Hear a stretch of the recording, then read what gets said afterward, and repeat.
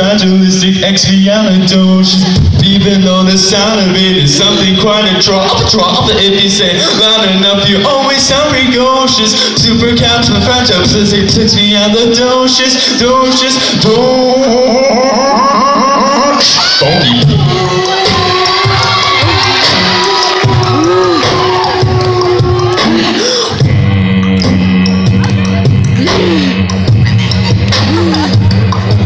Everybody say show.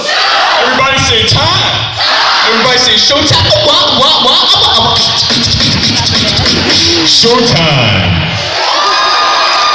Thank you. Good day, everyone. And now the moment you've all been waiting for. We have taken your word suggestions and plugged them into the script for this next sketch. Ladies and gentlemen, I give you Showtime 39, Mad Libs Theater. Hello, Miss Speckles. I heard you wanted to see me. Ah, yes, Allie Fried Chicken. Come right in. Thank you. I have to say, I'm a little nervous about why you want to talk to me. Well, to be honest, the news isn't good. Now, until today, you've been a fantastic McDonald's worker. In fact, you've been so good that I was considering awarding you the Zac Efron Honorary Award for Excellence in your field. However, I found out something yesterday that made me upset. Crap! Yes, your colleague, Mr. Jack, told me that he saw you in the break room walking. Sure, I can explain. The reason that happened was because I was suffering from a case of blue tiger disease. Well, I'd like to believe your strange behavior is the only reason for my needing to talk to you. However, I was also told that another employee caught you stealing 6 books. No, that's entirely untrue. How could I possibly get away with 6 books? As you know, I recently broke my stomach. Well, I'm sorry, but I simply cannot turn a blind eye to this. I'm going to have to put you on unpaid leave for 4 years. How am I going to tell my family?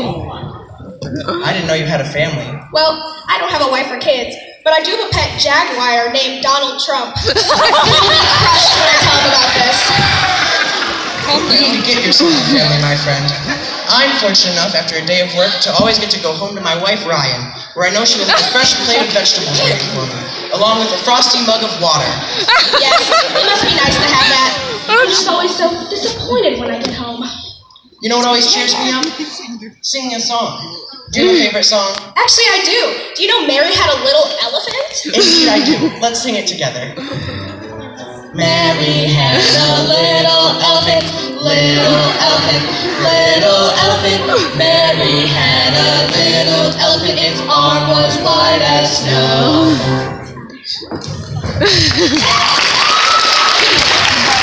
Oh, God. Thanks for being such a great audience, everyone. One of the greatest things about performing is offering love to the audience and feeling that love come right back. Thank you so much for supporting us and lifting us higher with your love.